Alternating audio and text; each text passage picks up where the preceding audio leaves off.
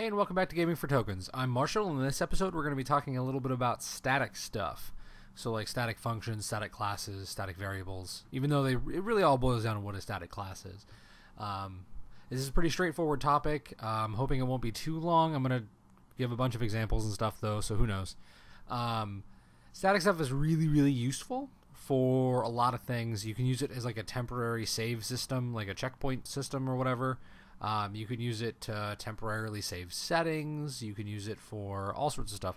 It's not actually intended to be used as a save system, though. You can just utilize it as one. It's mostly used as a way to store like utility functions and things that'll help you out with the back end. So like some of the examples that I have noted over here off to stage right, which I have notes. Well, I don't know what that was called. I don't know, behind the scenes. Yeah, sure. So, in my notes, I have written down NavMesh, GameObject, Vector3, MathF. Those are all static classes. So, if you remember how those work, then you'll understand kind of how a static class works. It might have always been a big mystery as to how those functioned, because you just kind of type in the name and then you access functions on them. We're going to be able to set up things that do that same thing. Yeah. So, jumping right in, I will show you, again, how... Oh, hey, spoilers. Whoa.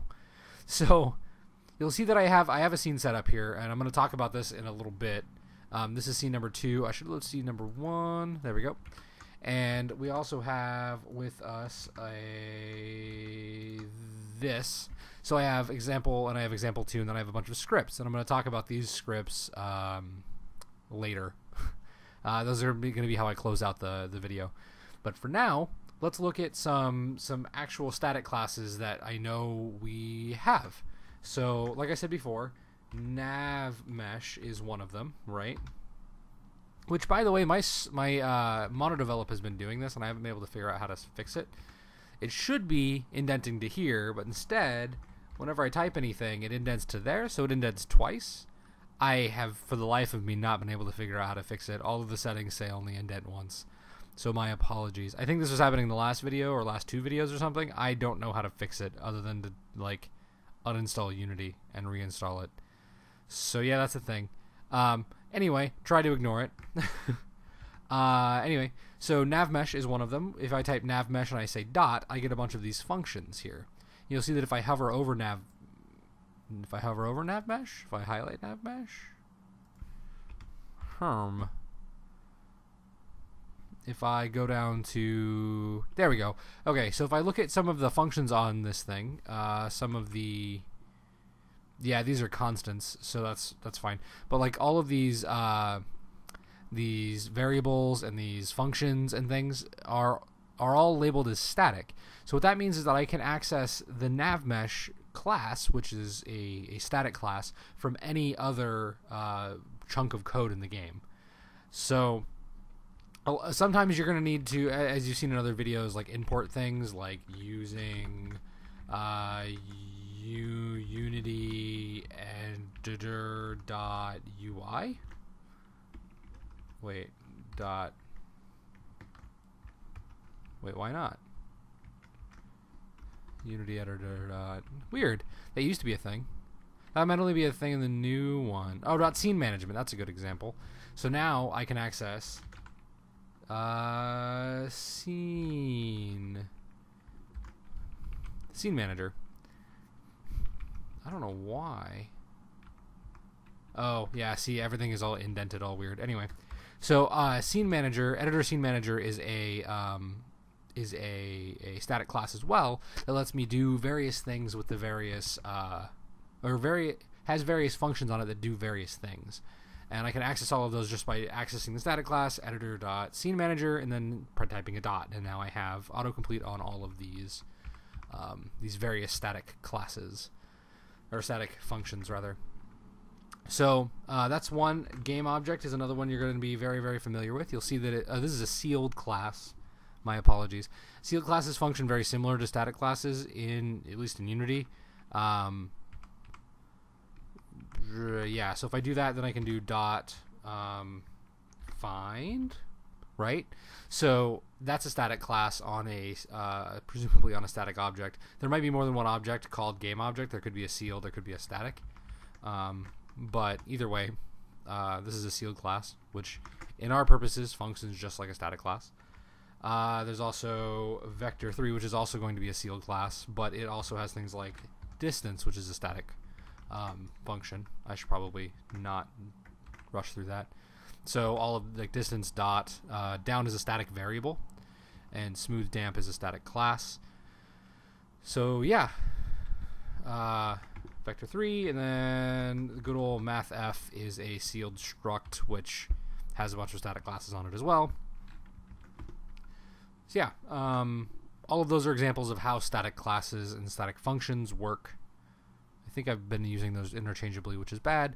Those were static functions on sealed classes. As an example, the sealed classes behave like static classes. Don't worry about what sealed is yet. So yeah, now that you kind of know what we're going to be making, sort of, like we're going to be making a class that you can access from anywhere, let's jump right into doing that. So we have our example and our example 2. Example 2 is going to be used to access the static class example 1, or static example. So to do that, we have a public class. So we're just going to type in static in front of public, and we have to get rid of mono behavior. So the reason, oh excuse me, I might be developing hiccups, which is going to make this video amazing. So just like we had before, where we created our own public class that didn't extend anything, because remember this colon means extend this. Public static class cannot extend any. A public static class cannot extend a mono behavior because mono behavior is not inherently static. Therefore, this class cannot extend it because it can't bring anything with it that into the being static nature. Hopefully that makes some sort of sense. Mono behaviors have a bunch of built-in things that are only run when they aren't static. Mono behaviors are specifically built to be able to place on an object, like we have with a lot of our scripts in the past. Static classes behave differently. You don't place those on an object, you just kind of write them and then they function.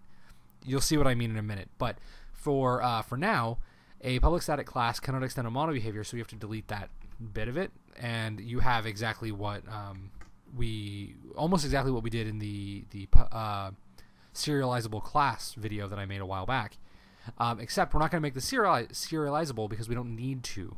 The public static classes, again, aren't attached to objects, so they don't need to be serialized. You don't need to grab variables on them. You'll see in a minute. I know this is kind of confusing and weird and foreign. We'll get there. The other interesting thing about static classes, because they can't extend mono behaviors, you can't use start and update. So you have to get rid of all those. So now we're left with this. We're left with this public static class static example with nothing in it. And that's where you start on a static class. You'll see that if I come back here to my Unity editor, we'll get warnings from our other scripts in previous videos, but no errors or anything like that. This is how it's supposed to be. So now we'll do a, I don't know, let's do this. We'll do a public static, because remember you have to do static now. Because, well, you don't have to, but these variables are inside of static class. They will inherently want to be static. I haven't encountered a time when I wanted something non-static on a static class, if that's even a thing. I've never actually, like I said, I've never needed to do it, so I've never tried. We can try it, I guess. Public float. I don't think this is gonna go well. Temp float equals 0f.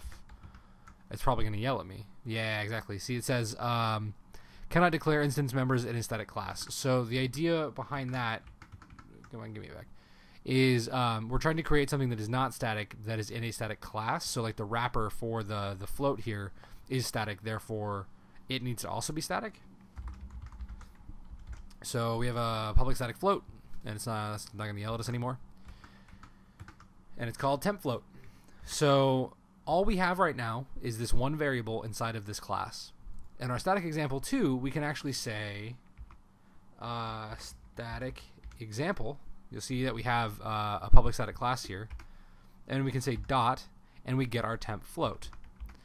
We didn't actually create a reference to this like we have in the past, where we say, like, we've had to do a get component, and we've had to like drop in an object into a, like, we had to do this nonsense before where we say public game object, ref object, and then we do ref object dot get component, and then we have to do, like, you know, the whole type of whatever we want, thing type, and then, you know, so on, so on, so on. We don't have to do that with static classes. We just reference them by name and they exist, right? Kind of like we do with mathf, right? So what this is going to do is this is going to access that float. So right now we're not actually doing anything with it. We could do a debug.log,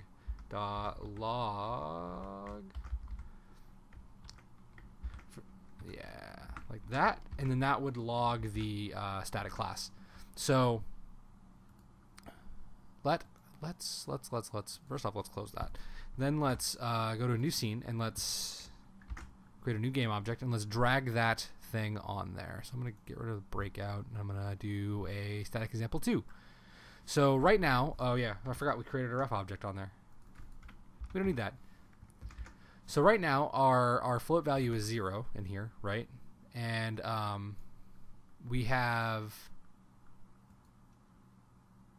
nothing on the static example, and we don't have static, well, sorry, we have nothing on static example 2 as a variable, and all we have is on start print out our static example.tempFloat.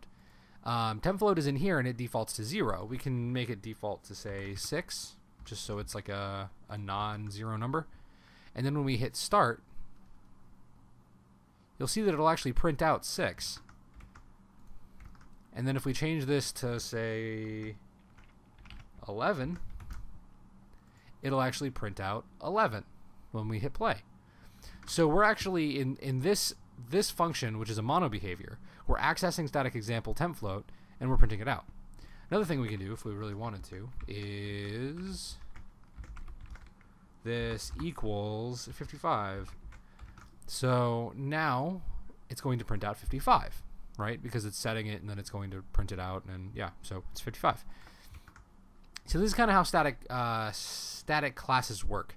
You might be asking, why the hell would you ever want to use a static class then? Like, why not just do all of that in here? We could, instead of doing all of this, we could just have a float in here, right? And then float temp equals 55f, and then we could just say we have a float that's 55. Why do we need to have it in this other thing? Well, there's a couple reasons why. The first being, this is kind of like a universal variable. Everywhere can access it, everywhere can read it, everywhere can write it, and that's really, really powerful, right? Because you can have multiple game objects in the scene all pointing at the same thing. So say that you had a really good application for this is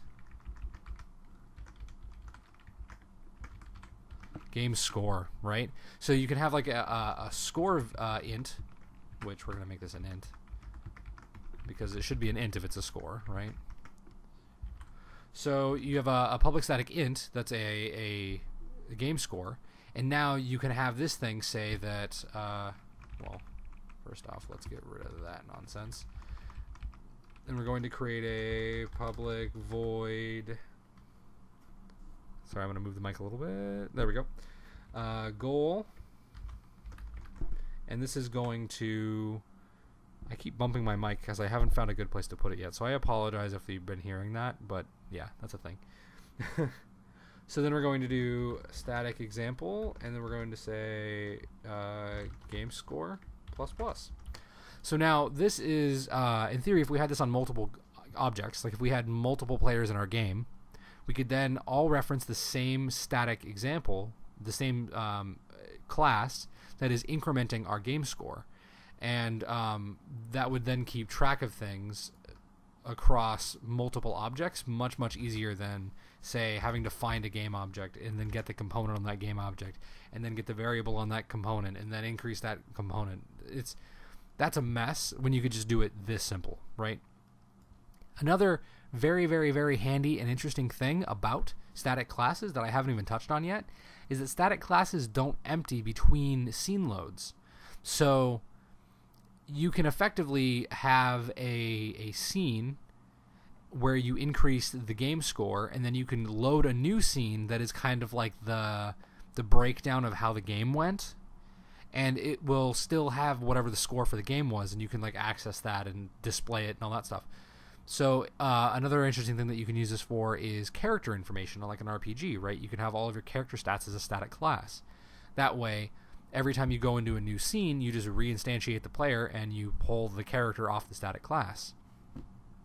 Because you can do things like this. System.serializable and public class character. And then in here you can have, well, not parentheses because dumb. There we go. Cool. So if we have a public class that's not static, we can do that in the same file here, but then we can do like public int strength equals 4, and then we create a bunch of these. We do say dex con wiz and cha.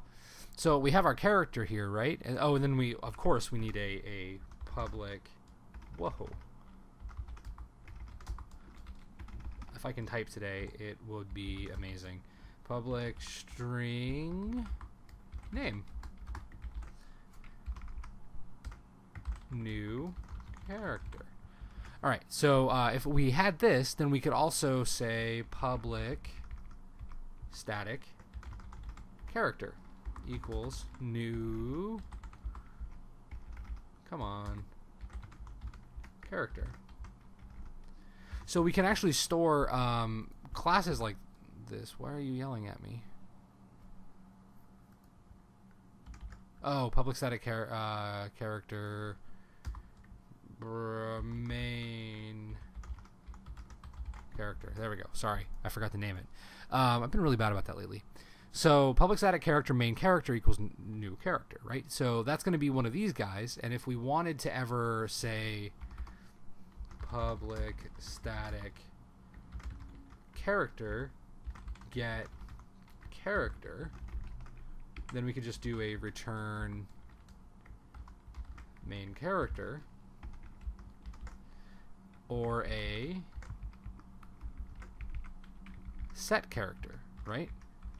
And this would be a void, and this would say main character equals new character, and we're gonna have a character here. Whoa. That is going to be a new character. So then we now have a get and a set, and so what we can do is between a scene load and a fantasy game, we set what our main character is, and then on the scene load, we get what our character is. It's kind of a way to piggyback, well, to leapfrog over scene loads, right? So like you plug the character into this thing, you load your scene, which dumps all your code and reinstantiates all of it, and then you pull this back down off the shelf, and you can reinstantiate all that stuff. So this is a really, really easy way to do that, and I have a feeling that this is what a lot of games do. You can also not necessarily ever have to get the character. You can just modify main character, right? Because it's a public stat. So in here, we could actually just say start static example dot main character dot strength plus plus, and now we're increasing our main character strength every time we load a scene. And then later on we can say like float damage equals static example dot main character dot strength times 10, right? And now we have a damage variable that we can do. So this would be, after one scene load, this would be 50 damage.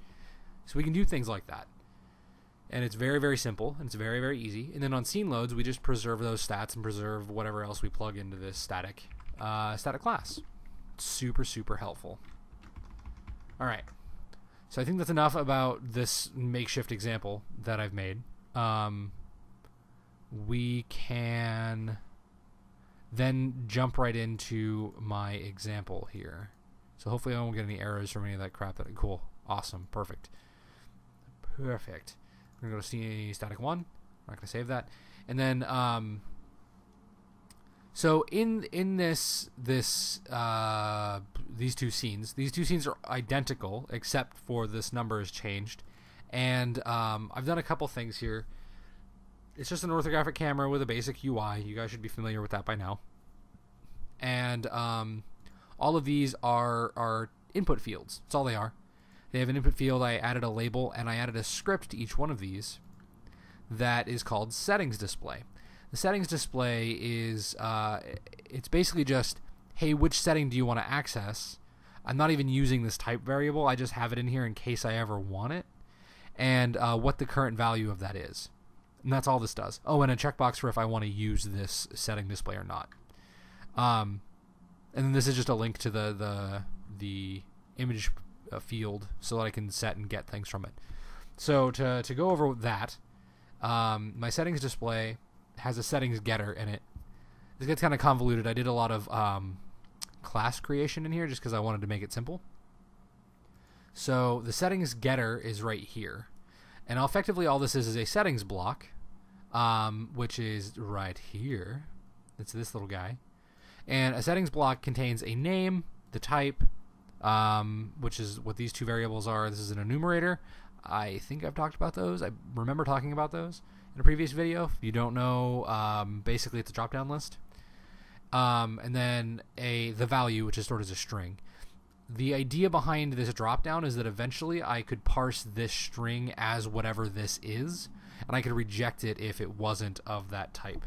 But I'm not doing that because it didn't really seem necessary for the scope of this video. But I left the remnants in case I ever wanted to do it. So just ignore anything to do with this dropdown. So really all I needed was a name and a value. Actually, I should be able to just... Was that going to give me an error? Yeah, I'm not even using it anywhere.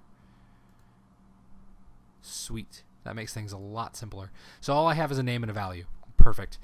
So you can ignore those. So that's a settings block. That's what this is. And then the bool for if I want to use it or not. And then I have a get and a set function. And the get function just gets the value off of...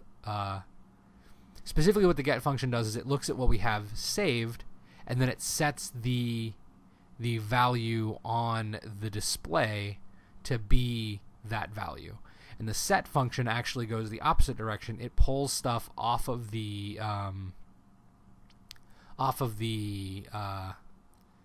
display and then stores it in the static class. So an easy way to think about that is, well, I'm just going to show you how it works. So I can enter values into here, so I can say value 4, and then I can say this one is value 7, and then this one is, I don't know, gaming for tokens, right? So now I have some values in here, I have some empty stuff. This button down here is going to do two things. The first thing it does is it saves all of these values to the static class. The second thing it does is it loads the next scene. So if I hit next scene, oh, static 2, how could you do that? I didn't add it to the build settings. Oh, that's the worst. I'm the worst. Hang on. All right, let's try that again. So what was this value 7, I think? I don't remember. Value 5. I just hit the mic again and I apologize for that. Gaming for tokens. Alright, now if I hit next scene, it's going to load the static 2. Hey, it did it. Cool. But you'll notice that I just changed scenes entirely, and these values are still the same. And if I come in here and I say value, and I hit next scene, I just changed things again, and that one updated. So what's happening here is all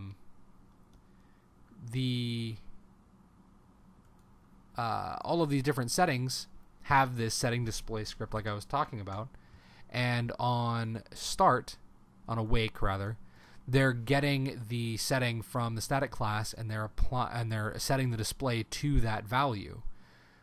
And then on save, we're actually taking that value from the display and we're setting that on the setting script. God, I use really bad terminology for this. Setting the setting on the setting object. Anyway, so setting value. Yeah, it's awful. So sorry about that. So we're gonna we take the setting object, which has a setting object on it, which is terrible. I agree. And we set the value on that to whatever the display text is, and then we say set. Set on a settings getter says that if it's not blank, which it could be, and if it is, then I'm ignoring it. So we can't have blank setting names. That's one limitation, but I didn't. Whatever. It's not really a limitation. So if it's blank, then we ignore it.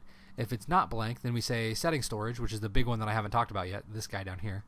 We're going to set that setting as the setting that we have here, because it stores a setting block. Okay. That was really rough to get through. Effectively, what it's doing is it's saying, hey, save this. Hey, get what is saved. That's all the settings display is doing. And it's applying it to the display, which is a input field. Yeah, and I have my load scene script here, which is bogus, and then I have my save settings, which I'll talk about in a minute.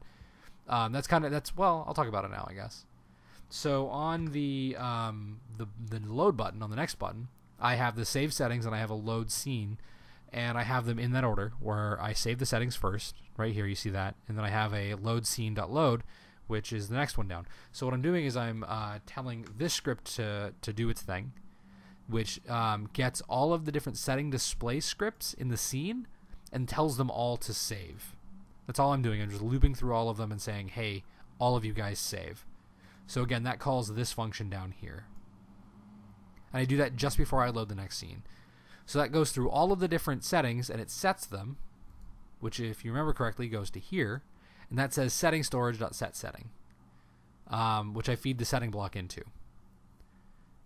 Okay. I think we're through the worst of it now, and I apologize if that didn't make sense. If you do have any questions, leave comments, and I will try to answer them as best as possible. But effectively all I'm doing is I'm taking whatever is in that text field, and I'm feeding it to this static class here that I haven't talked about yet. So hopefully when I talk about this, it'll make sense. Yeah. So I have a couple functions here. I have an add setting and a set setting. I also have setting exists and get setting, but I'll talk about those in a second. So I am calling set setting most of the time. You'll see that here. The reason why is because these actually play off of each other. So this it's a static void, so it doesn't return anything.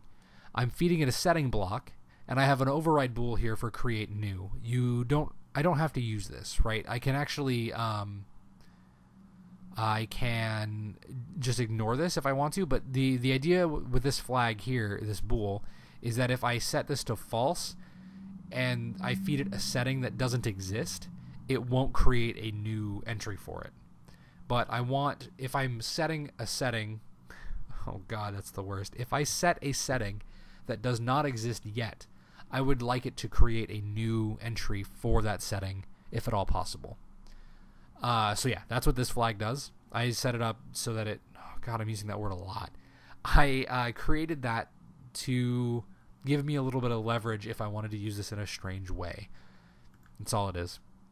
You can ignore this if you want to, but so right now I'm checking to see if the setting exists, and that is just down here. I feed it a name, I loop through my saved settings, and I see if one matches. And if it does, then I return true, and if it doesn't, then I return false. That tells me if the setting is already there or not. If it is there, then I want to find it and then update that value. If it's not there, and I have the create true flag set, which by default it is, then I want to add it, which is this other function up here.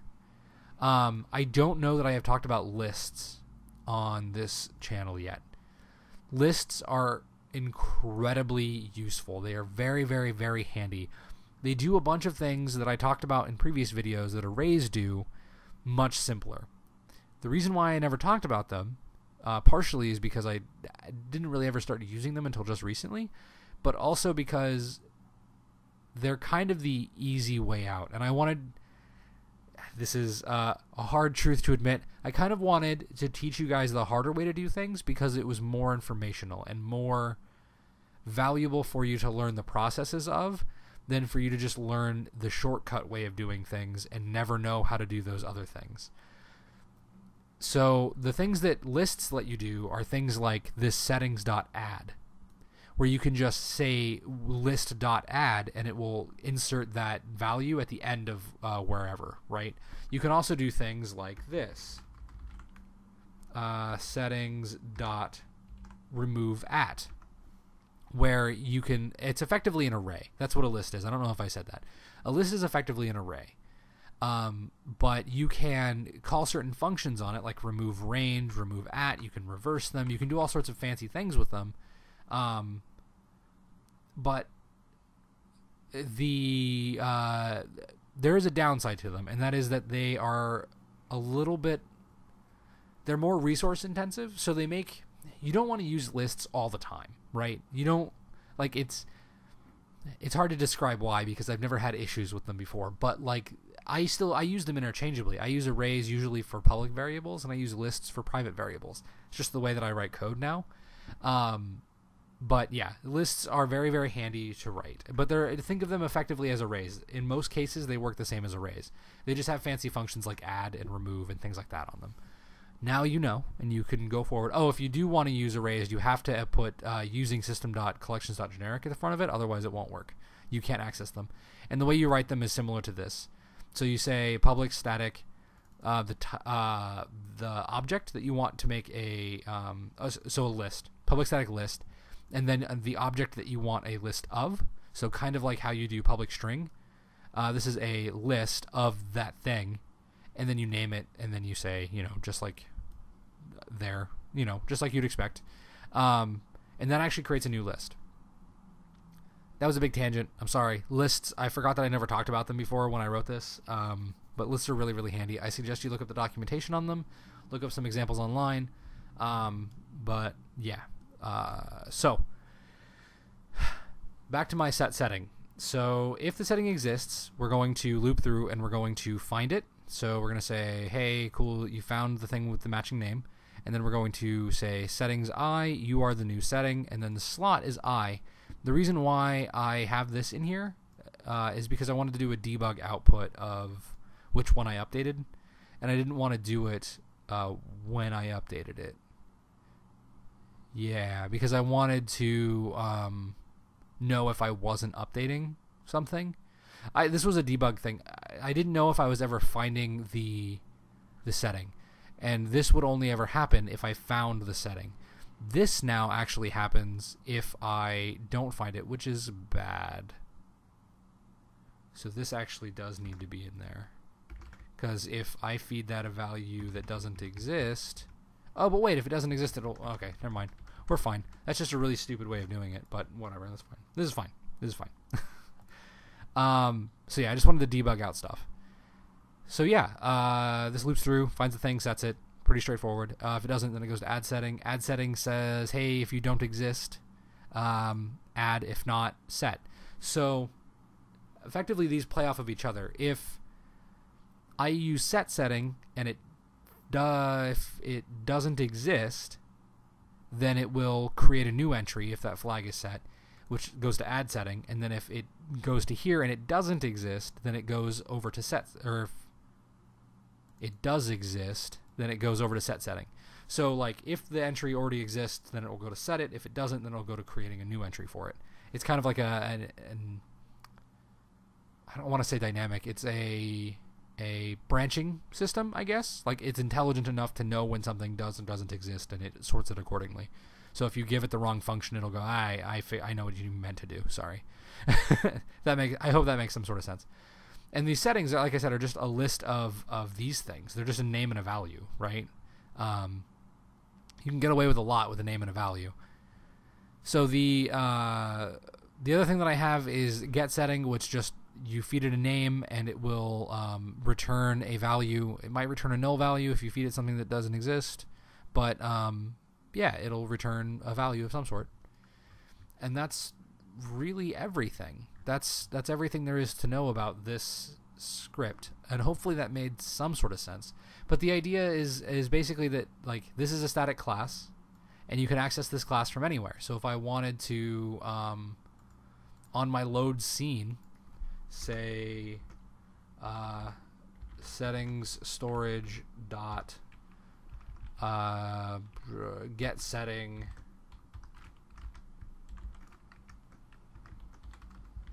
setting 1, that would actually return the value for setting 1, whenever that would be. So if I wanted to say debug.log error, whoa,